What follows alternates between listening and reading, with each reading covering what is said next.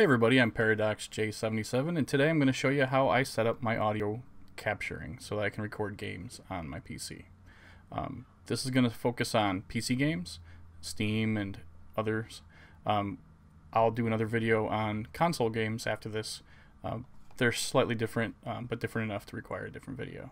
And then I'll also do a video on editing and how I use Premiere Pro and some of the other tools I have to actually produce the videos. Okay, so there's a lot of ways that this can be done. This is just the way that I do it, okay? We're going to go over audio first, and then we're going to go over the video. So right now, let's talk about audio channels. So we're going to have 3 different audio sources for most of our recordings. Some will only have 2, but we have the system sound or the game sound. We have the microphone that you're going to be using. I use my blue snowball here, but you're going to have your own hopefully. I would definitely recommend not using your game chat headset one. They just don't come out as nice. You're also going to have possibly Skype or some other chat software so you can bring your friends in on it if you're using a multiplayer game. So the key thing here is to keep all 3 of these sources separate in your recording software so you can raise, lower, mute, distort, whatever you want to do separately so they're not all one editable track. You can do everything individually.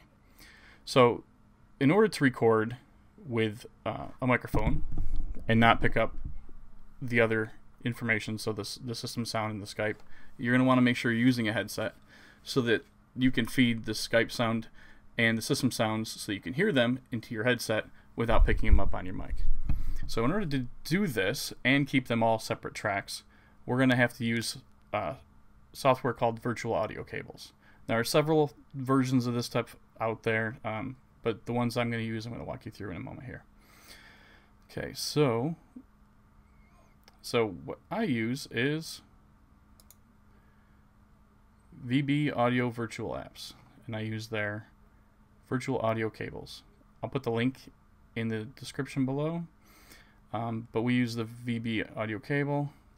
You can download it here and install it. I also recommend donating. It's a pay what you want donationware, so it's very affordable. So donate to them so you can get the cable A and cable B. So then you'll have 3 virtual audio cables. In this tutorial we'll be using 2 of them, but definitely you want more than 1. I also, while you're on this site, recommend picking up the VoiceMeeter. We'll be using that as well. The VoiceMeeter is the mixer for the audio sources, and it's what's going to feed everything back into our headset so that we can hear it. Alright. So there are 3 pieces of software that we use in addition to the virtual audio cable. That is the VoiceMeeter that you just saw, and I'll bring back up later. I use DxTory, and I'm not sure if I'm pronouncing that right, and I use Debut Professional, which is this webcam software you're seeing over here. So let's look first at getting our audio into our headset. So in order to do that, I use VoiceMeeter. Now VoiceMeeter is just a virtual mixer. It allows you to take 2 to 3. I think there's a banana version and there's a freer version, but I think they're both donationware. I'll have to double check on that for you. I'll list that in the comments below when I find out again. But I like the banana version because it has 3 hardware inputs, 2 virtual inputs, but more importantly, it allows you to differentiate between hardware outputs. And we'll get to that and you'll see why that's important. Okay, so the first thing we want to do is we want to make sure that as per our setup diagram here, that we have system sound mapped to our virtual audio cable. So to do that, we're going to open up our playback devices, and normally this is my audio's HDMI output that goes to my monitor or television, and that's usually the default audio playback device. What we're going to do is we're going to make cable input our default playback device. Okay, so you can see if this was our default, we would want to move back down to here, set default device, set default communication device.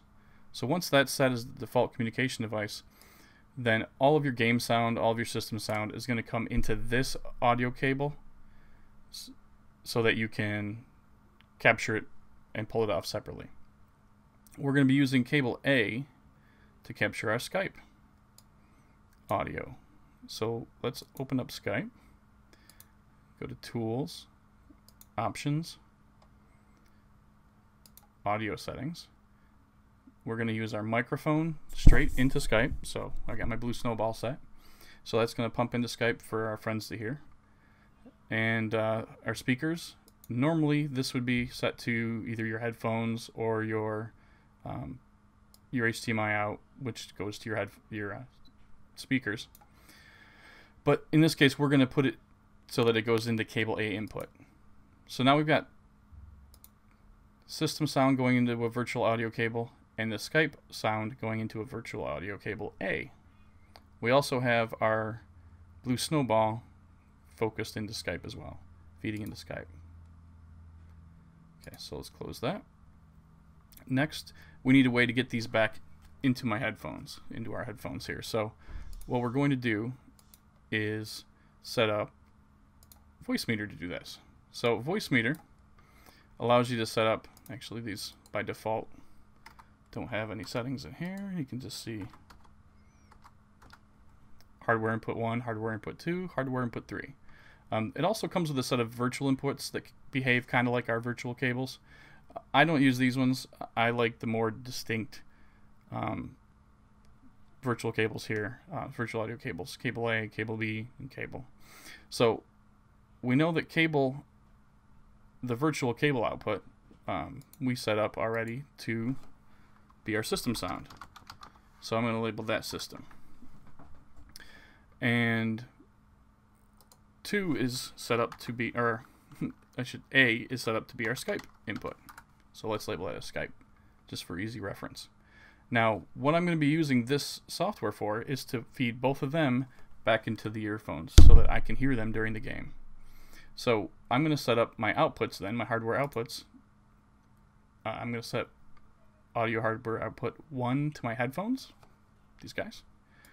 And I'm also going to, as a convenience, set up the second one to come back out to my monitor, which is my HDMI output to my monitor. Now, by default, A1 and A2, I think are both on. While playing the game, definitely don't want it to be feeding back out into the air so that my mic will pick it up. So I'm going to turn off the output to the speakers on my monitor. And I'm only going to leave the headset. The rest of these options can pretty much be ignored for this process. If you find that you need to adjust either of these, you can do that. I find it's best to leave them alone and edit them in their source, which is in Skype or in your system output or system settings down here. So you can modify them there and leave them alone right here, because this is, again, just monitoring.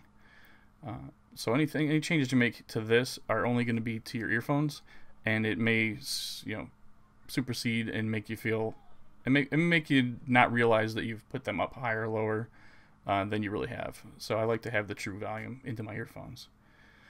Now I mentioned the banana version versus the regular version. I'm going to close this version here, and I'm going to open up the non-banana version. As you can see, it's a lot more simple. It's only got 2 hardware and 1 virtual input, and it has 2 instead of 3 hardware outputs. The key difference here, though, for me is, even though I'm only using the 2 outputs, or the 2 inputs and 2 outputs, I can't specify that this has A1 or A2 on. So it's in both of them at the same time right now. I can either turn A off or turn A on. I can't have it go to my headphones or the speakers. It's going to both or none. While I'm recording, I definitely want it to go to just my headphones, and when I'm done and I'm processing things again, I like to be able to come back in here and just toggle it, flip it, so that now I'm hearing it through my speakers while I'm editing, and I don't have to change any of my setup. So we'll put them back onto my earphones, and we're all set. So right now, after we've configured this, we've got most of this done, at least here. So we've got our system sound redirected into a virtual audio cable. We've got our Skype redirected into a virtual audio cable that we're calling audio cable A. Our microphone is going into Skype, and we've got virtual audio cable A and virtual audio cable, so our system sound and Skype, feeding back to us in our monitors, which are our earphones. So the next thing we need to do is hook them up to the capture tool. So for capturing, I use DxTory. DxTory is phenomenally good at capturing the audio in separate streams and capturing things at great frame rates. I just simply love this tool. So and it's like 30 bucks, I think, 35 bucks, something like that. There are a lot more expensive tools that do a lot less than this does. So what I'm going to point you through, there's a lot of tutorials out there. JackFrags has got a great tutorial on how he uses it, and there's a lot more in-depth things. I'm just going to show you the parts that I use, and then you can go back through somebody else's video for the in-depth stuff. So for one, you're going to want to ignore any of the apps that use DirectX that you're not recording through. So if you've got Adobe After Effects or Logitech Webcam or anything like, or OBS if you're not using it through here, you're going to want to ignore, add those to your ignore settings. I leave the visuals the way that they are. Second, you're going to want to set up your hard drive. So wherever you're going to save it to. So you're going to add your folder. You're going to pick your hard drive. For instance, I record into my game videos directory on my X drive. And I have a DxTory folder. So it's there. And then I want to run the benchmark at least once so you can see how fast you're going to be writing to your drive. Now, if you're getting less than 150 megabits per second here, you're going to want to, or megabytes per second here, you're going to want to get a different hard drive, something faster, or go up to flash. But you definitely want to make sure you got some good write speeds here, because that's the key part of getting good fluid recordings. Okay, so your folder path is set. You got a hotkeys. My hotkey for start and stopping my movie capture is F8, so when I'm in my game, I press F8 to toggle whether I'm recording or not. I can press F11 for screenshots, but I very rarely do that. I usually just go back through the audio or the video footage that I recorded and grab stills out of my editing software. For your movie settings, I again am taking JackFrags' suggestion here and using Matrox MPEG 2 iframe HD, and I'm using the following settings. You can take a look at that. Again, I'm just going off of what he suggested, and it works for me. So I found out that if I go up to 300 or so, then it gets a little choppy. I bring it back down to 249, it's fine. And I have it set for 60 frames per second. Although I record in 30 frames per second, just because I don't have any need, I think, for anything more than 30 frames per second. You can have an entire religious discussion about whether or not you need to record in 30 or 60. I've been doing 30, and I think it's been just fine. You want to make sure you're at 100%, so you're recording everything at the same size. And then the key part here is the audio. So when we're looking at the audio, this is what makes DxTory a phenomenal piece of software here. So you can add up to 8 individual audio streams into here that'll each be recorded into a separate track in the software. So I have, as my default settings, my blue snowball as my first audio source. I just leave these to whatever they defaulted to, and they seem to work just fine for me. 2 is now going to be my cable output. So this is our system. So this is the virtual audio cable from our system, and that's going to put the system audio, the game audio, on a separate track. And then the third one, of course, if you have need for it in your game. If it's a single player game, you won't need this, but your Skype input. So that's our virtual cable A, which we've already assigned as the output for our Skype. So you're going to have your commentary, you're going to have the game audio, and then you're going to have your friends talking through Skype all on 3 separate channels, which is great. So you can go through and edit those tracks individually, raise and lower levels, mute things, cut stuff out, rearrange text or rearrange audio if you need to, but you have them all on 3 different tracks. So I don't think I do a whole lot here with the rest of these settings. Yeah, I don't do anything, you know, check for settings or whatever. And of course, DxTory allows you to have different settings for every different game you have. So for instance, I have my settings for the forest, which most of the time the only thing that changes for me is whether or not I'm using the 3rd audio stream. For instance, Far Cry Primal, I only have the 2 because it's a single player game, so I don't need the Skype chat. However, Gang Beasts is the same way, and yet if I went into Ark Survival Involved, I play with other players, so I have the 3rd channel in there. Okay, so that is how we get all 3 of our channels into our recording software, DxTory.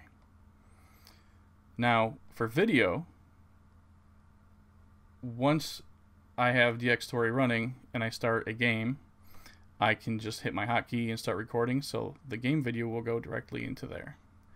Now it'll record, DxTory will record 1 AVI if that's how you have it set up, like I do.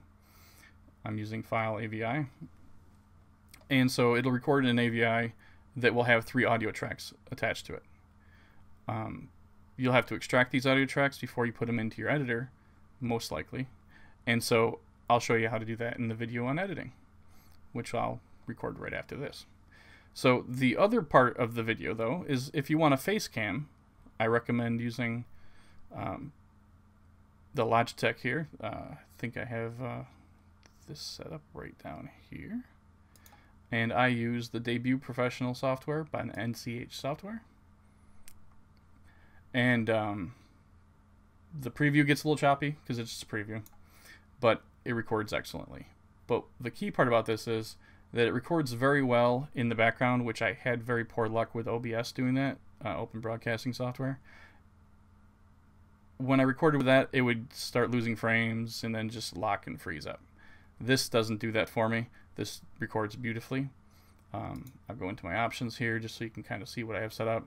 So I've got my Logitech HD Pro webcam C920 set up. I recorded 800 by 600 for this at 30 frames per second. It doesn't have to be full HD or anything like that. It's going to be a small little corner of the game screen, so there's no reason for me to record it at high resolution.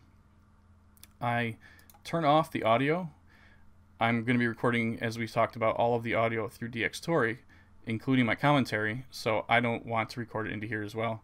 It's just something that I don't need done, so I don't do it. I should have looked at hotkeys. So the only other real thing I have here is the output, of course, specify a folder. I record this on my C drive. I output DxTory on my X drive, and I play the games off of my D drive. It's important that you have them all on separate drives, just so they're not tying up the drive with I/O, so that then you'll get one of the sources at least will become choppy as it's waiting for the others to write. So I read and write to them each on their own drive. Read the games off of one drive, write the webcam out to another, the face cam, and then write the third, everything else out to another drive. I have my hotkey set up, so I have F9 and F10. This doesn't have a toggle. I can't set F9 up for both, but this allows me then, once I start my game, I press F8 and F9 at the same time. So I press F8 and F9, it starts my recording of my DxTory, and it starts the webcam recording. And then when I'm done, I press F8 and F10, and that stops both of them as well. That produces, like I showed you, it produces another file. So you are done, when you're done with this whole process, and you're done recording your game, you've got 2 files, one produced from the DxTory that has your video of the game and the 3 audio channels that you had. You also have another AVI that is the debut output, which is your face cam. And so I'll show you next how to put them into your editing software. I use Premiere Pro, mainly because I think it's the most powerful of the ones out there. It was real easy to learn, I think, and well, I'll get into that when I get into that video. Okay? Well, thanks for watching. If you have any questions, comments, things I didn't know about the software that you noticed or could offer me as tips, or reasons why I shouldn't be using the software and reasons why I should be using something better, hardware or software, leave them in the comments below. Let me know. All right, thanks guys.